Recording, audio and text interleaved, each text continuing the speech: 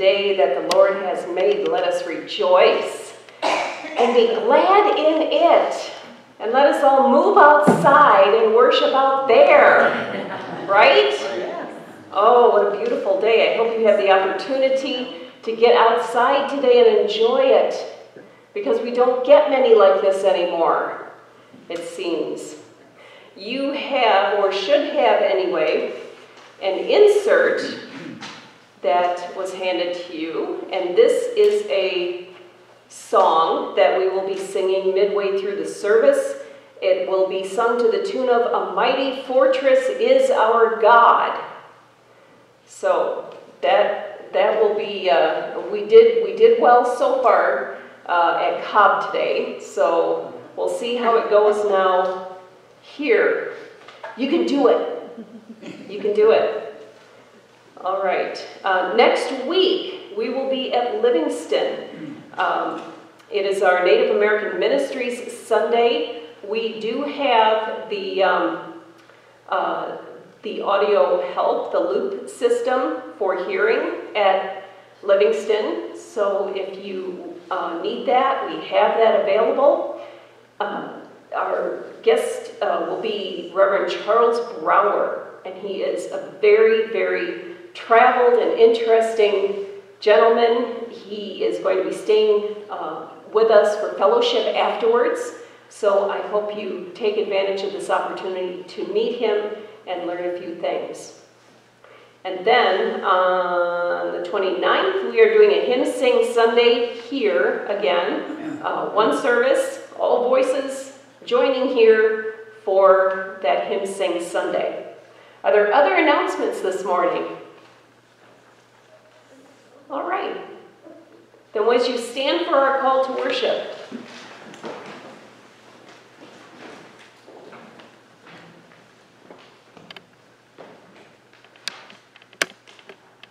is anyone among you sick? Then he must call for the elders of the church, and they are to pray over him, anointing him with oil in the name of the Lord. Is anyone among you hurting, in need of restoration, aching from being beaten about by the world? Then anointest my head with oil. Because of God's goodness to me, my cup runneth over. Surely goodness and mercy shall follow me all the days of my life. please remain standing for our opening hymn. We'll find it on page 328. Surely the goodness of the Lord is in this place. We'll sing it through 3 times. His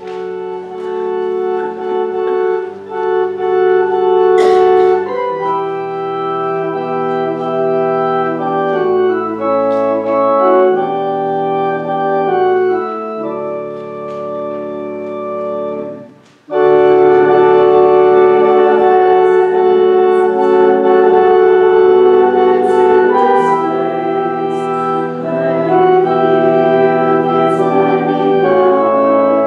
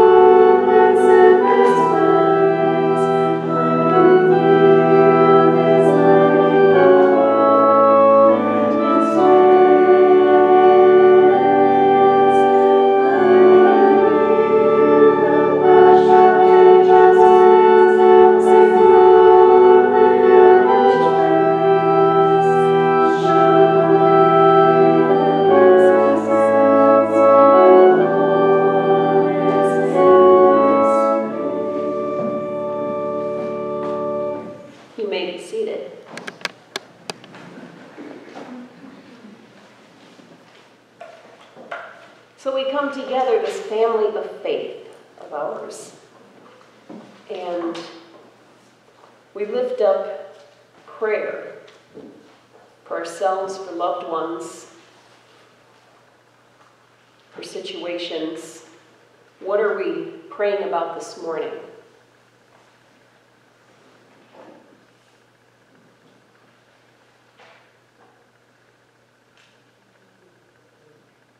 I would like to lift up the family of John Adamants, he passed.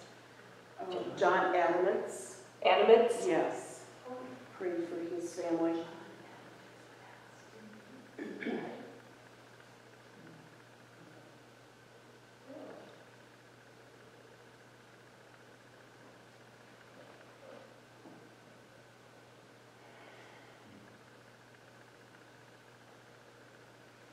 Yes. Continued prayers for Jim Larson as he undergoes cancer treatment.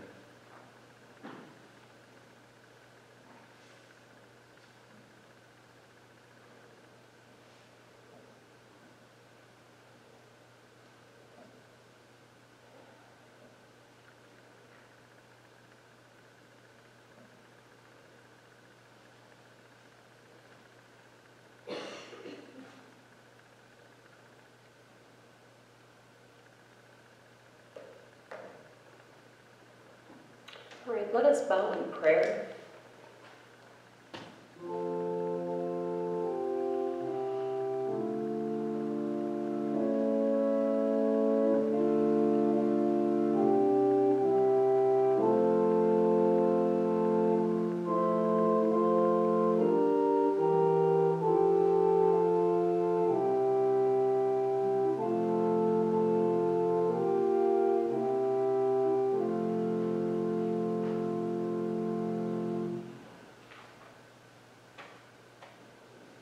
Holy God, we gather today in your presence.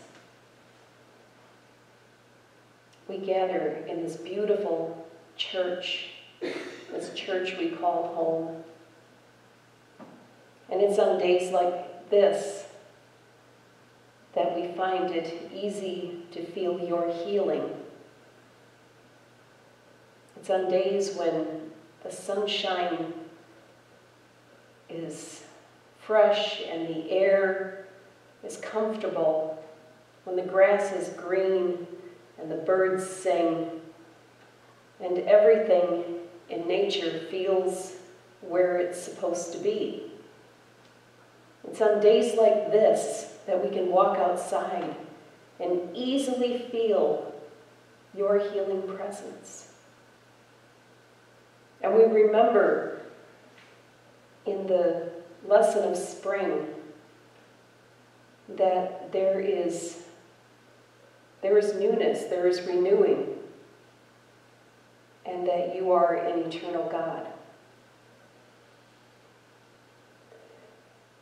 Jesus walked throughout his life healing people, and even the woman who had the bleeding disease for many years touched just the hem of Jesus' garment and was healed.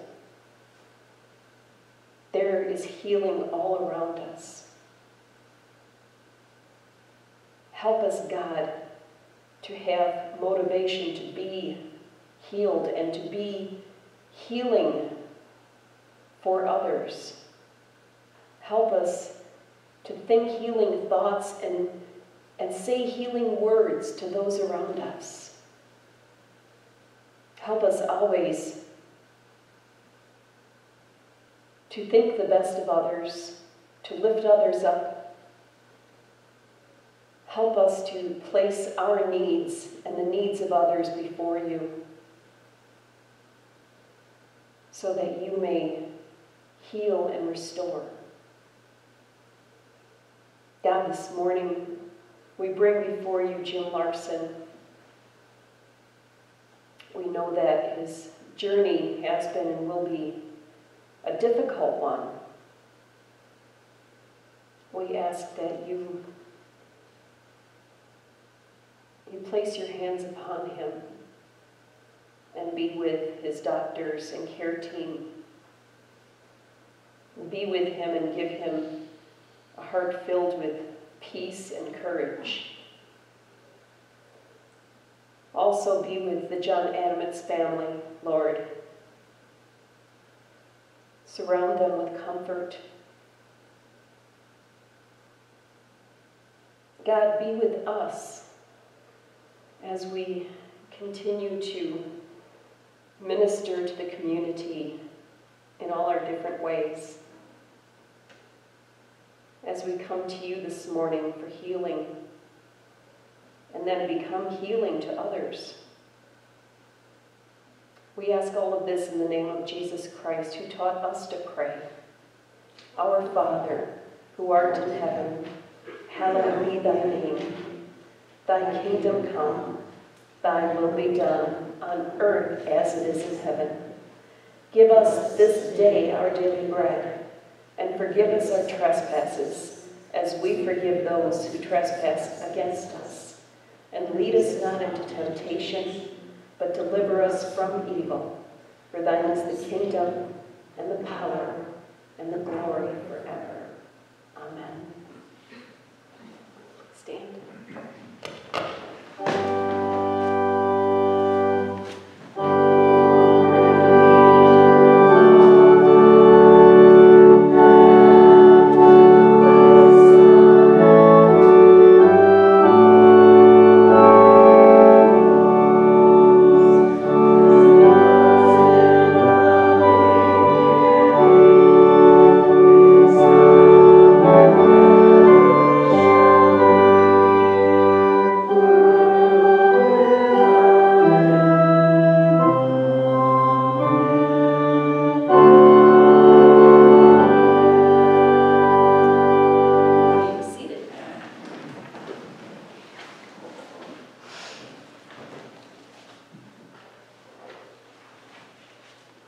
The song before you in your insert is He Anointest My Head. It is sung to the tune of A Mighty Fortress Is Our God. There are 3 verses. Good luck.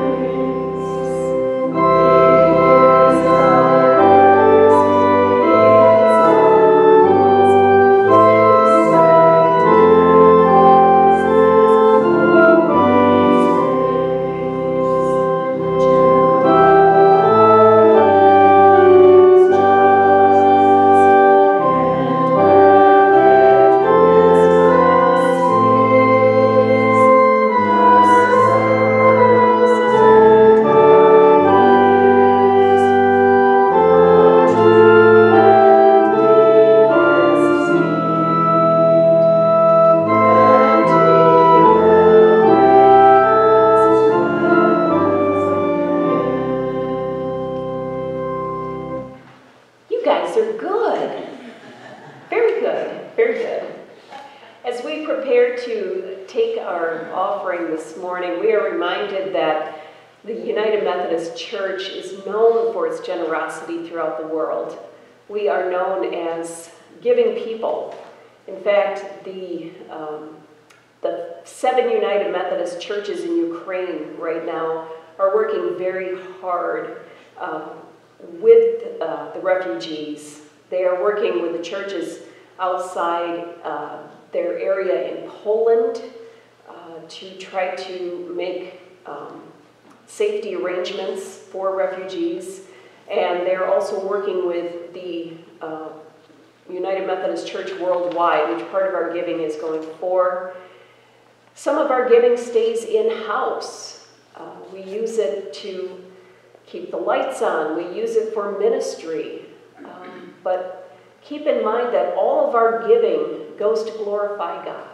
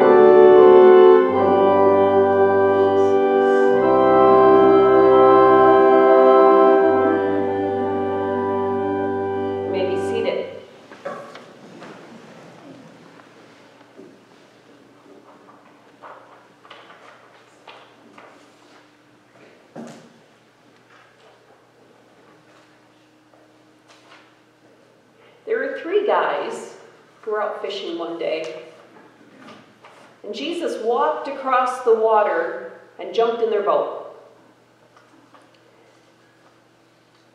And when the 3 astonished men had finally settled down enough to speak, the first got brave enough to finally ask him, "Jesus, I've suffered with this horrible hip pain since I got back from Vietnam. I took some shrapnel. Would you be so kind as to heal me?" And Jesus said, "Of course, my son." And he reached out his hand and he touched the man's hip and he healed him.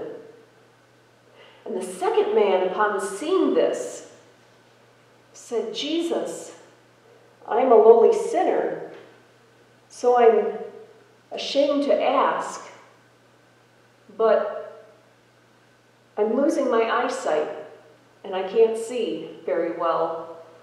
Would you restore my eyesight?" And Jesus reached out and he grabbed his glasses and he threw them in the water. And as soon as the glasses hit the water, the man could see perfectly. And the third man sat there watching all of this. And Jesus looked at him, and the third man said, "Don't touch me, I'm on a disability pension."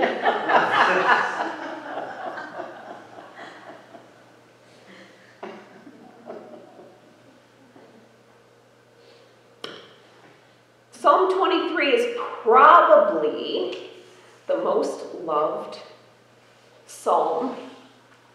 It's very comforting. It might be the most beloved scripture because paints such a beautiful picture for us. It was written by David, who, as we know, at one time was a shepherd. And we get this imagery of the beautiful hills and of the shepherd as he's guiding his sheep along. The Lord is my shepherd. I shall not want. He maketh me to lie down in green pastures. He leadeth me beside the still waters. He restoreth my soul. Yea, though I walk through the valley of the shadow of death, I will fear no evil, for thou art with me. Thy rod and thy staff, they comfort me. Thou preparest a table before me in the presence of mine enemies. Thou anointest my head with oil. My cup runneth over. Surely goodness and mercy shall follow me all the days of my life, and I will dwell in the house of the Lord forever. He anoints my head with oil. Now, I always thought he anoints my head with oil was figurative language for he blesses me. It's like kind of a blessing of the psalmist. I never knew this parallel. You see, sheep can get caught in the briars. And it's not the briars that do this, but being caught in the briars, the sheep can actually die trying to get untangled because there are these horrid little flies that lay eggs, lay eggs in their nostrils that turn into worms that can drive the sheep to beat their head against a rock, sometimes to death. So the shepherd anoints their whole head with oil. And that forms a barrier of protection from the gnats that threaten to destroy the sheep. And then there is peace. So that is why he anoints my head with oil, takes on a whole new idea. It's the protection. The shepherd protects his sheep by anointing them with oil.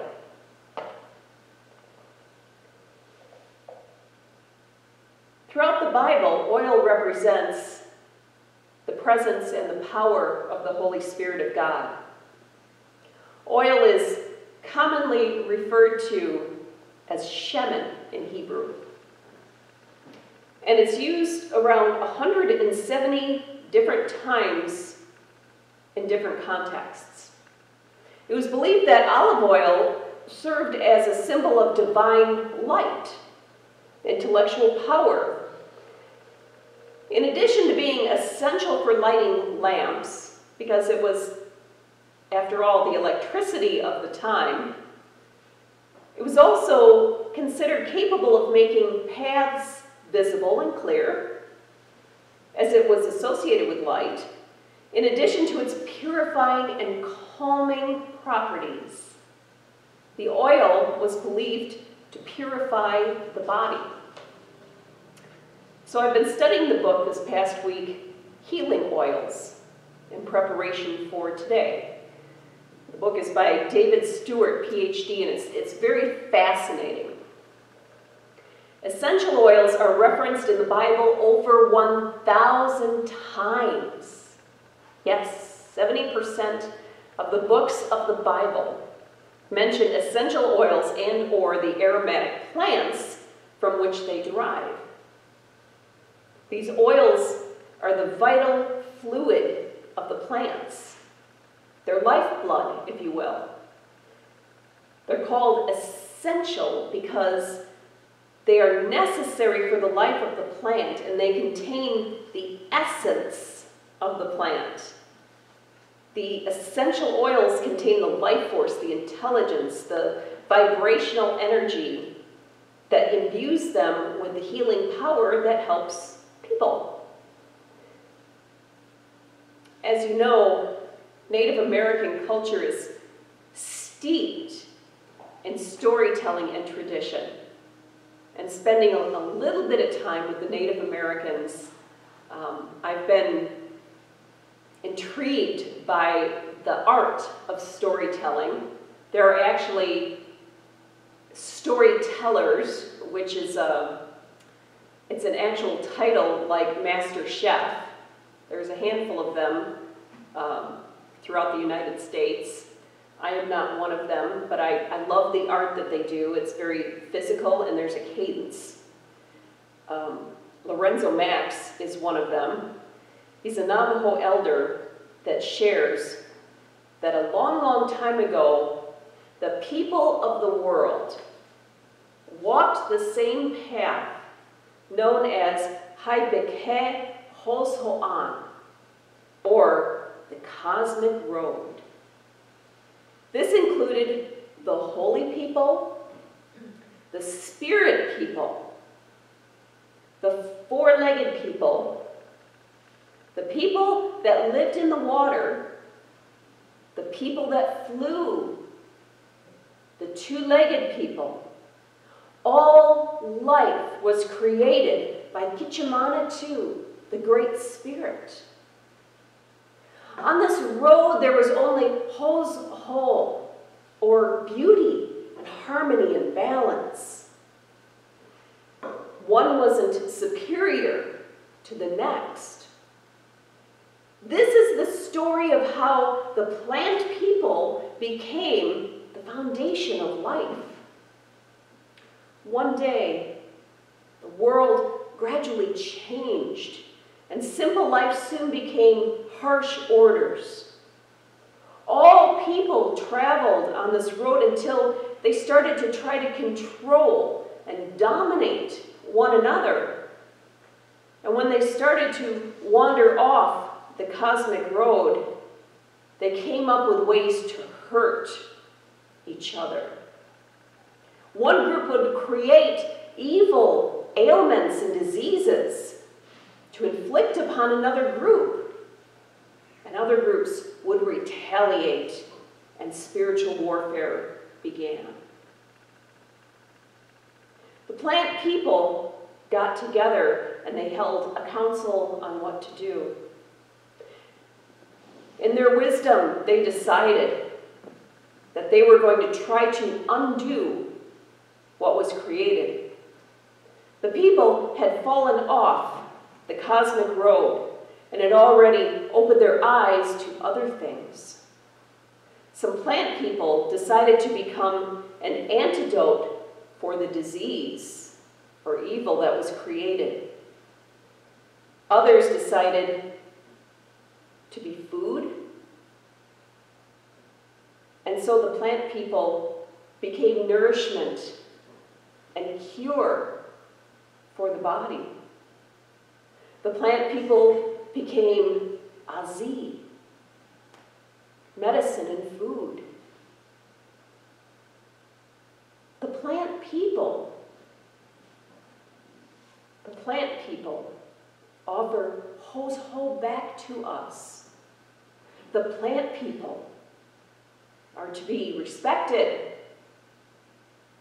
They have much to teach us and much to offer. Our relationship with plants is deep in Scripture. Plant essence, or oil, is a means of dedication, a consecration to God in the book of Genesis. In the book of Deuteronomy, it's a vital part of worship and sacrificial offerings. It's used to consecrate the tabernacle and set everything in it as holy, as well as set Aaron and his sons apart as holy in their priesthood in Exodus and Leviticus. Oil signified the calling of God. Priests, prophets, and kings were all anointed. Oil is representative of the joy released of the Holy Spirit.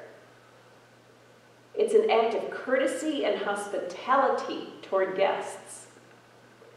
Jesus was anointed. in the scriptures, he was anointed on his feet.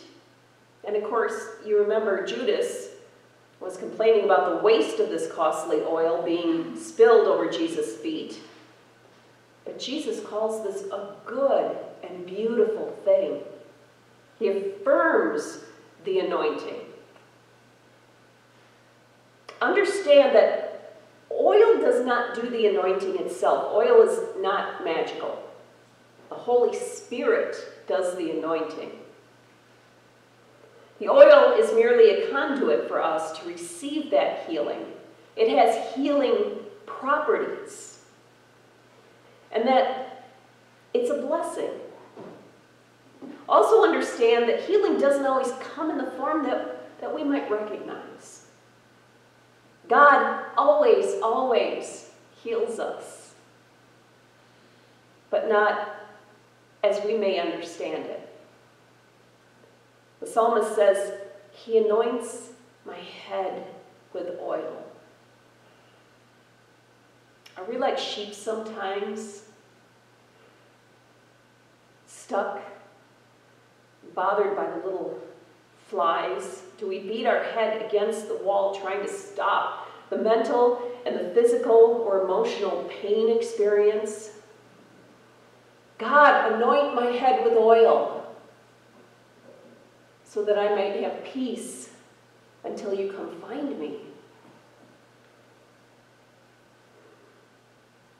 Make it possible, God, for us to rest and fix our hearts and minds and spirit upon you and be at peace. Amen.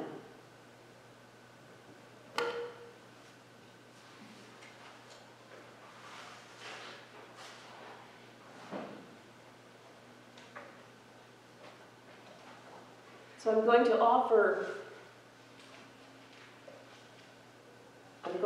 service of anointing. And what I'm going to do is give thanks over the oil.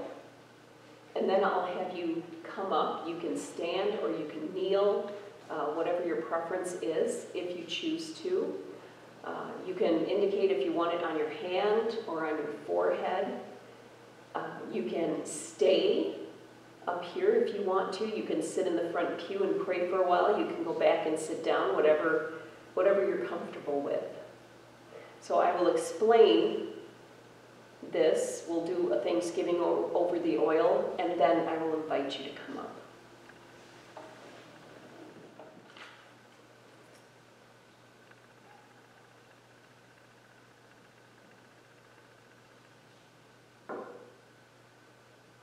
May grace and peace be yours in the abundance, in the knowledge of God and of Jesus our Lord. We've come to lift up our brothers and sisters before the Lord that they might receive healing. Let those who seek God's healing open their hearts to the Spirit of the Lord.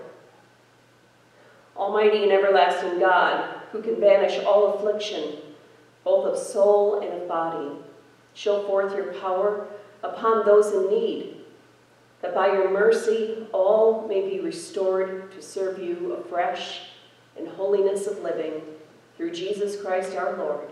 Amen.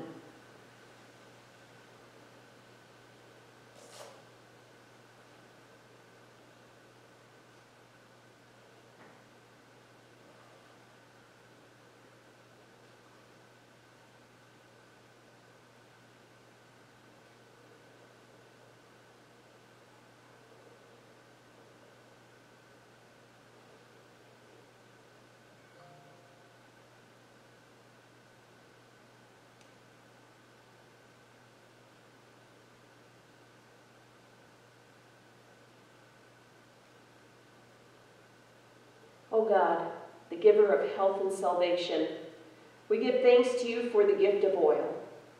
As your holy apostles anointed many who were sick and healed them, so pour out your Holy Spirit on us and on this gift, that those who in faith and repentance receive this anointing may be made whole. Through Jesus Christ our Lord. Amen. forward.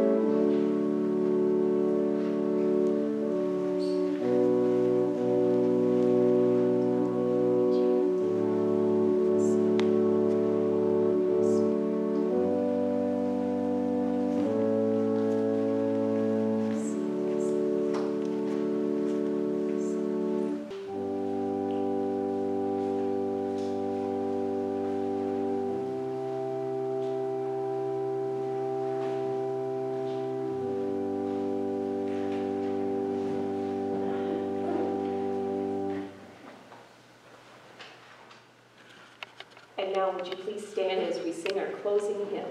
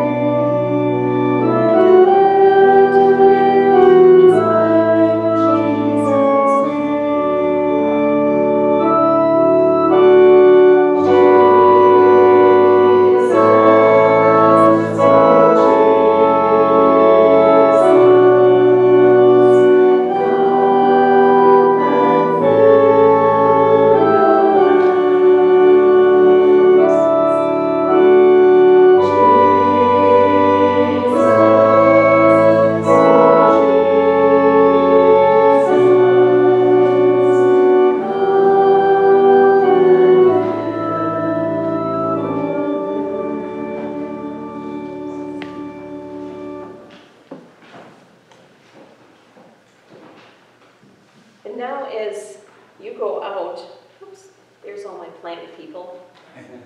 And now as you go out into this beautiful day, may the Lord bless you and keep you. May the Lord make his face shine upon you and be gracious to you. May the Lord lift up his countenance upon you and give you peace. Amen.